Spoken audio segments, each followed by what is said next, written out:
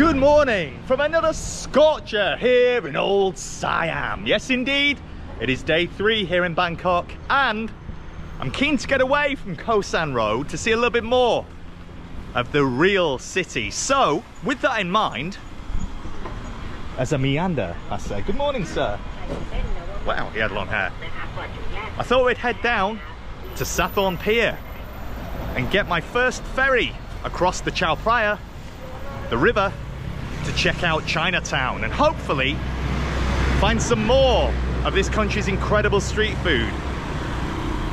And then a little bit later on, I think we're going to take a different route back. Might hop on the metro as well, get some AC, and then yeah, all being well, I'll be back for 3 PM, but I can get on and do another Muay Thai class with the big man. Because I must say, I've got some making up to do after the big night out that we had together. I didn't make training yesterday, so I'm gonna go and repent for my sins. Anyways, without further ado, I think that might well be our grab there. Is that our man? He is calling. Okay, let's jump in our grab and make it down to Sathorn Pier. All right, we have arrived in a very fancy part of town. I was not expecting it to be around here. Right next to the Shangri-La, no less. Obviously a little too rich for my money at the moment, but it's like a home from home returning to the Shangri-La in Colombo. I had to use that place for uploading every couple of days.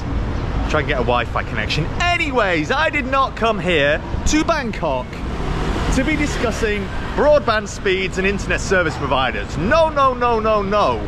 We came to ride the ferry. Okay, are you ready for me to make a fool of myself? Ladies, I would like to go to Ratchawong. Ratchawong Pier. Yes, I got it right. 10 out of 10. You are here. Okay. 1, 2, 3, stop. Ratchawong Pier. Oh, super. Ticket 30 baht for one. Okay, I pay you? Pay here. Okay, thank you. Just one person, please. Unless you want to come with me. I'm sure you have better things to do. 30 baht, okay. Let me just grab some change. As I have a little rummage. Oh, I might have correct change. Is that 20 or 10? 10 and 5. Oh no, okay. I thought I was in luck. Let me get a note out and we'll get our ticket. Okay. Thank you, my dear. Thank you so much. Wow, this is so easy. Come in, get your 30 baht out, and then yeah, have a personal service. Hello, my dear. Sawadee krap. All right, here we go.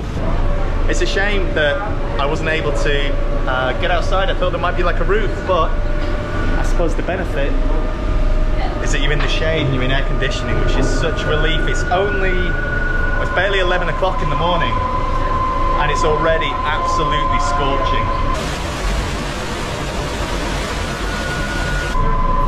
So I think the ride is probably only going to be a couple of minutes. It's pretty much over before I began, as she said. Wow, this is incredible. I seem to think I've just got off at the wrong stop. Oh no.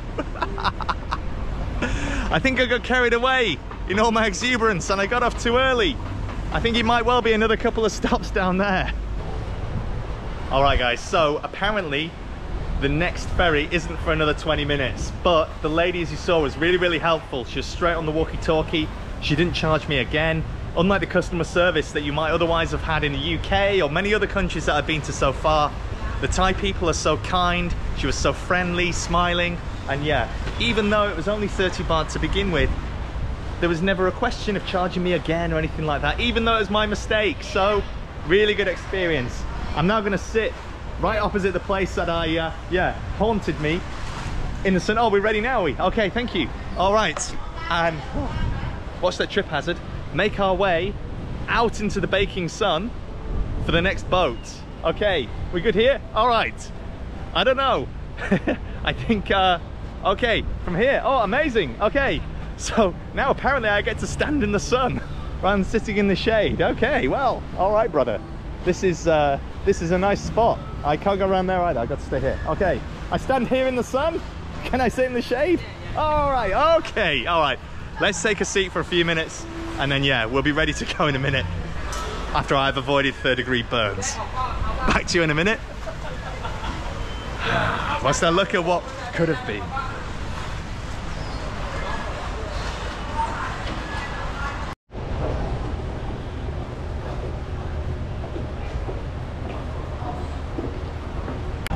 right, take two. This is the boat, right? Very good, very good. I've lost count of how many ones I've been trying to get, but yeah. This is the one. So it's one more stop. Okay, one more stop to Chinatown. I got off way too early at Iconsiam. I was caught up by the glitz and the glamour. Anyways, here it is. We're back on the same boat. It's the same lady. I remember her. Okay, thank you, my dear. Thank you so much. All right. Oh, what an idiot. Okay, when you're going to Chinatown, don't get off at Iconsiam. Top tip. All right, I'll check in with you when we get off at the correct stop, which is the next one, so I really cannot mess this up anymore. Goodbye, Iconsiam. It was really impressive to see your luxury boutiques, but we are going to Chinatown. Let's go. Thank you. Thank you. Thanks. All right, we have made it to Ratchawong Pier. Let's see if we can get ourselves an honest rickshaw driver. My first experience in Thailand of the tuk-tuk. Hey guys, I want to go to Chinatown. Is it Wongwian Market? Is this the one? We can go? How much to go? The meter? How much? No meter. How much do you think? 300? Yeah. Can you do 200? We do 2? Okay, I think that's fair. It's like $5, I think. Okay, thank you, my friend. What is your name? Oh. Okay, nice to meet you. All right, the Thai people are super friendly, and yeah, I would say that perhaps the only demise is that they can be quite timid sometimes. So in terms of interactions, even just asking somebody's name, a stranger's name when you get in a rickshaw, you're not often greeted with a lot back. It's not that they're being impolite. I think that culturally people are that little bit more reserved, certainly more so than the likes of India and Sri Lanka.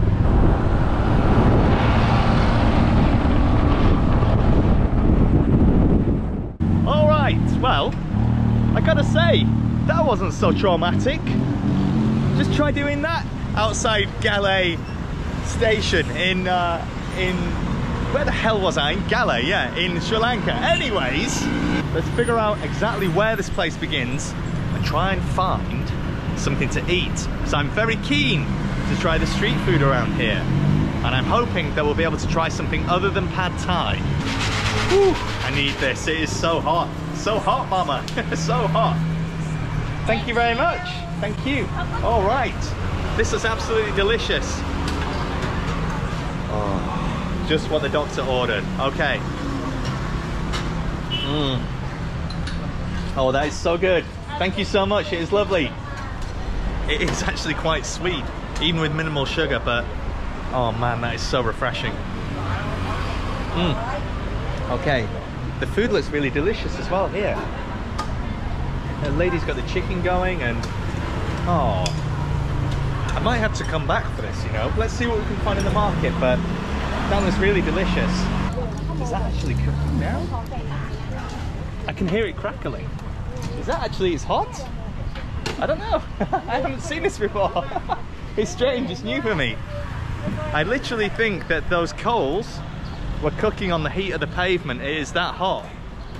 That's unreal. I thought maybe they were drying it out or something. Aha! We appear to have found the central vegetable. Hello, central vegetable and fruit market, I guess. This takes me right back to my first ever video that I made. You won't have seen it, chances are, because only about 119 people did, from memory. But back in Bucharest, where I visited, I forget the name of the market now, but they had a place selling michi, the barbecue sausages, like koftas that I queued up for. Really delicious. But I remember taking a walk through a place just like this. And of course I've seen many in my time now on my travels, but I remember that was the first one I walked through. And I thought, frankly, what do I do here? It's just got like fruits and vegetables and flowers. And I was looking for some food, and then I found the michi, which is incredible. Hey my friend, how are you? So we can see the guys are mincing pork or chicken, pork, lard, moo, moo, I think. I'm trying to remember my Thai words. Thank you, brother. I'm trying to remember my Thai words. I know that gai is chicken. So we have, I think that looks to be pork in there. So I think that is moo, which obviously makes you think of beef, cows, but it's not. And then, yeah, all the different kinds of butchery here. You can see the offal as well as the other things that frankly you probably don't want to watch. Hello dear. I'm giving you a tour of the offal and raw foods market. I think we need to spread our wings a little bit further to try and find something that's ready to eat. How are you? That was the last vlogger. Okay, all right. Take care, brother. Guys, if you're from Thailand and understand what this is, this board here, let me know. Everybody's in uniforms. Are they like parking attendants or some kind of like officials? Are they the market sellers? I don't know. Or is this some kind of hit list? I'm not sure. Ah, there's a guy there. Hello, sir. Let me see if I can understand what this is.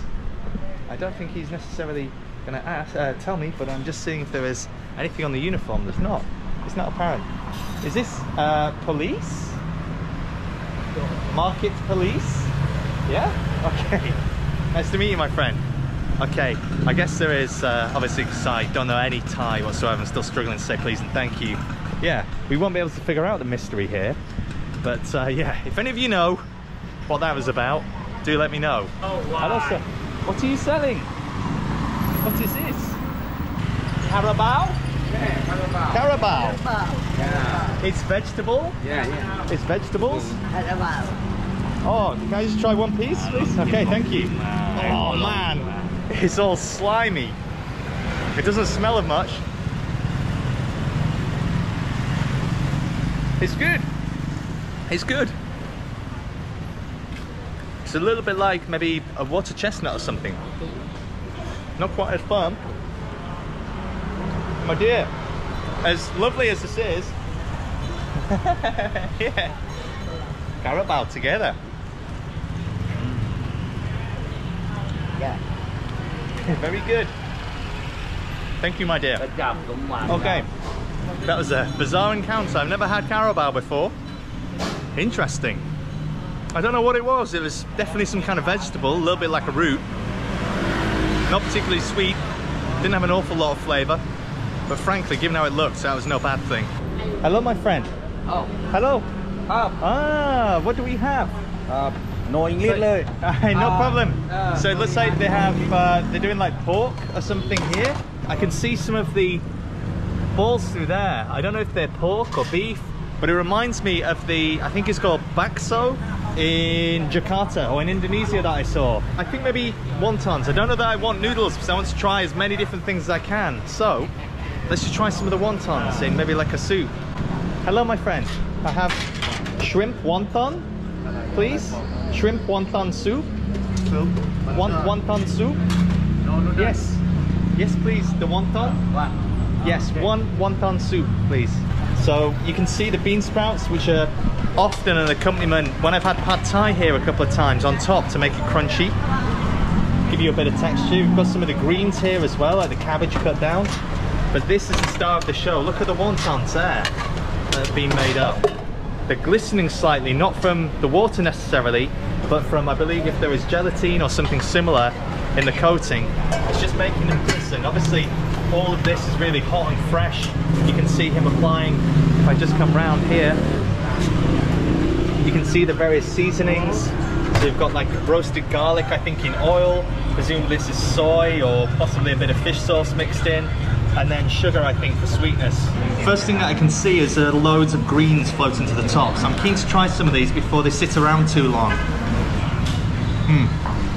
It's a classic combination of pork and seafood, which might sound strange, but once you've been in this part of the world, or indeed you've eaten this food back in the UK or wherever it may be, you'll understand it does go.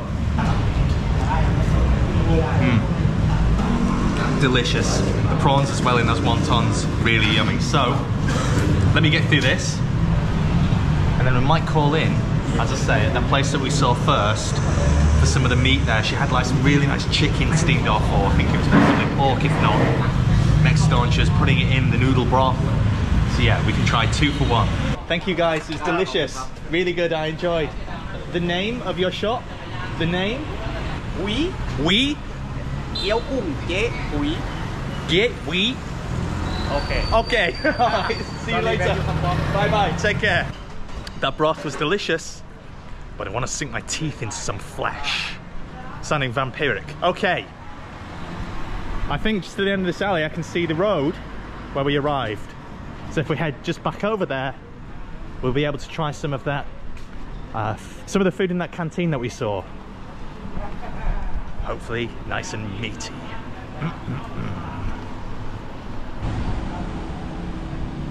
All right, so we are back at the end of the road, and just over there is where we got off and got our bubble tea. So with any luck, if my memory serves me correctly, there we go.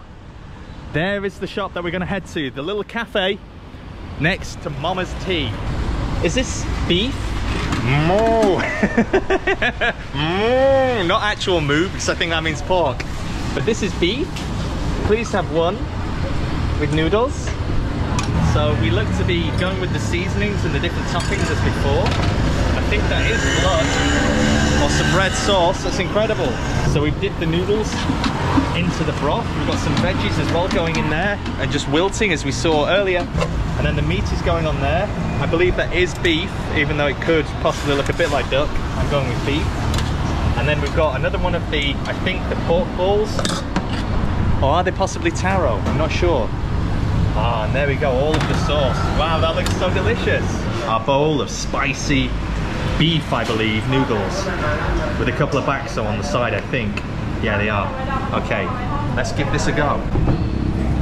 I'm gonna try or start with some of the meat to work out what it is. But the broth itself, I think, had some blood. It certainly had some red sauce that went into it. So, this is definitely new to me. Let's give it a try. Okay, it's definitely beef. It is so tender, and the flavour in that sauce, in the broth, is like nothing else that I've had before. Let me know, guys, was it blood? I don't know.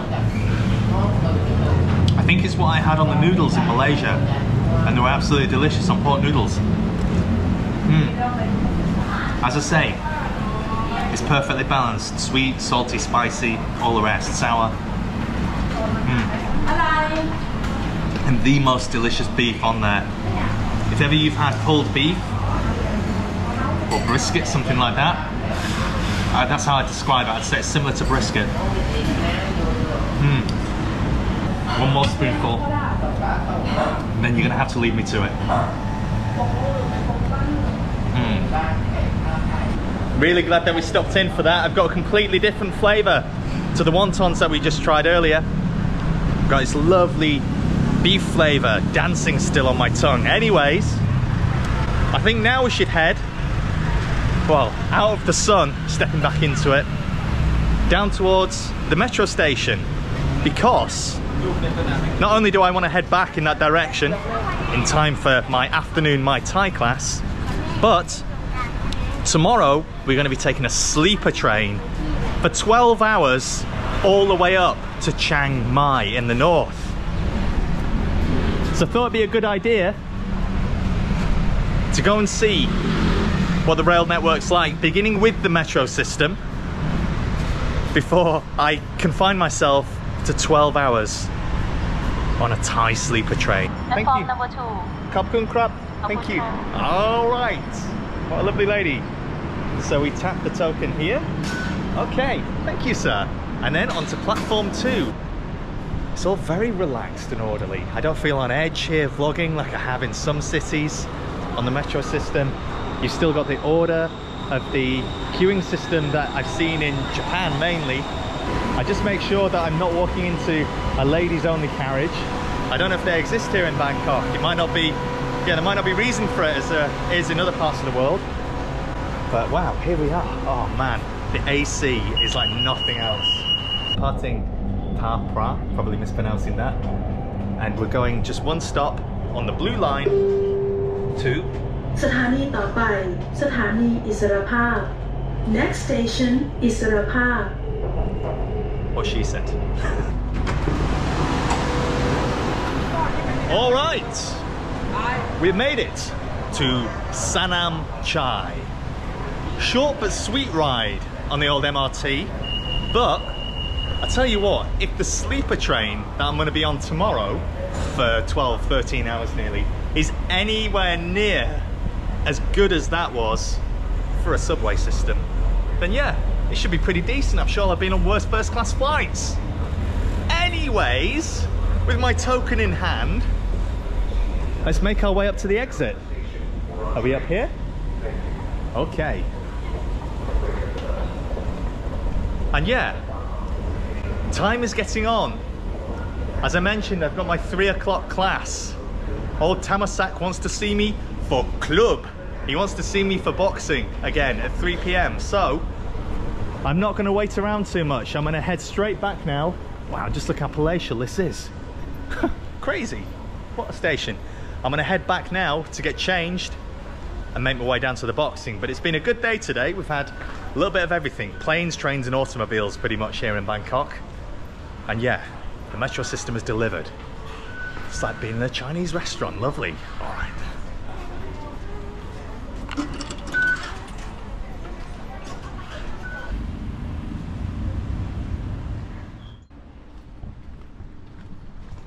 Alright guys, so as you can see, I'm back in the now familiar surroundings. Hey brother.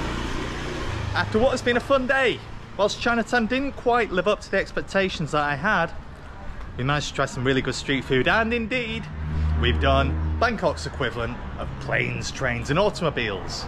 So without further ado, it's time for my session with the big man. Let's see if he's in. And I'll see you all in the next video. There he is. He's sleeping. Okay guys, there's the man, the myth, the legend. I'll sign off from here and I'll see you all tomorrow for the sleeper train to Chiang Mai. Let's go.